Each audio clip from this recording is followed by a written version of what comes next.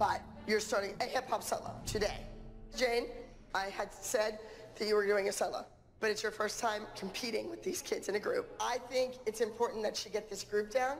It's best to let Jane concentrate on the group routine and really be part of this group, rather than give her a solo and have her brain in two different places. Should Jane be upset? No. She hadn't even started it, so it's the big deal. So that's no solo for Jane now? Jane's doing a nice job in the group.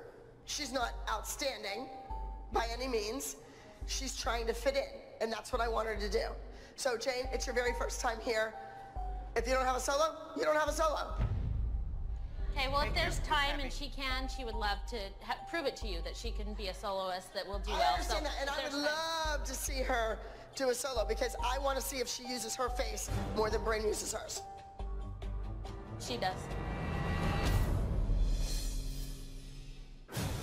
Oh, you know what? Don't fall for it, Ashlee. Did she say that in front of Brynn? Uh-oh.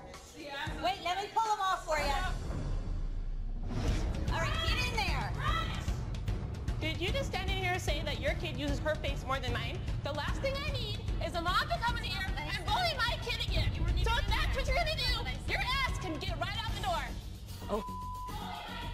Whoa, whoa, whoa, whoa. Ashlee. She's not gonna badmouth Brynn, Abby. She didn't badmouth. She said my kid uses her face more than Brynn. She's never even seen Brynn dance.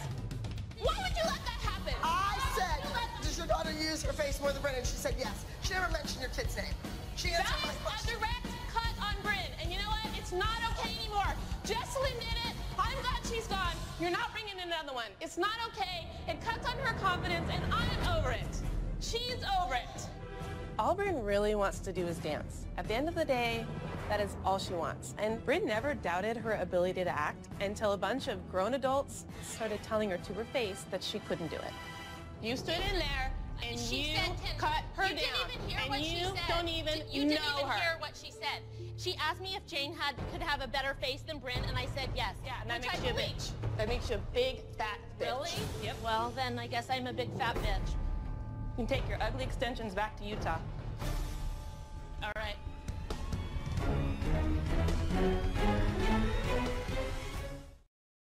Even a perfect score isn't always going to be good enough.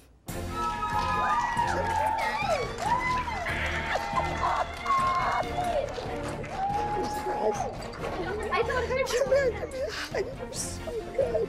You're so good. Thank you. Oh, God. You think we're good? She was amazing. Thank you.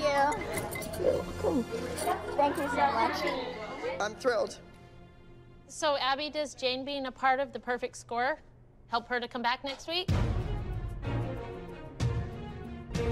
No. Why? Why? Because I'm just trying out different kids. Oh, my God, Abby, what are you looking for? I want her to stay. Jane didn't bring anything new or different. I think, you know, it's kind of go big or go home. Jane's a dancer that is 13 years old, that's beautiful, that I can call upon. If Kendall's gone, Jane's not too far away. You had the 6. Why would you want to get rid of anybody? The 6 that got a perfect score. Keep that 6. I don't know what else you could possibly want. They got a perfect score. Was Jane the reason for the perfect score? No, probably not. She didn't pull my eye in a positive way or a negative way. But I think in time, Jane may end up on this team. But that might be further down the road. 3 weeks, we'll be going to nationals. I want us to be in our best position for nationals.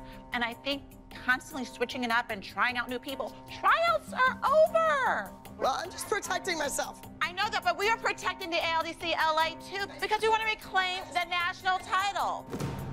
Like, what are you looking for? What are you looking for, Abby? Well, obviously, it's not us. We got a 300 score, and it still isn't good enough.